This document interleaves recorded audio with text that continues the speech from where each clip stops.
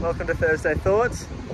We're at the beach today, just about to go for a wing and clouds are rolled in, a little bit of rain, but there is good conditions to be had out the back there. And look, I'm super excited because I'm trying out a few new setups.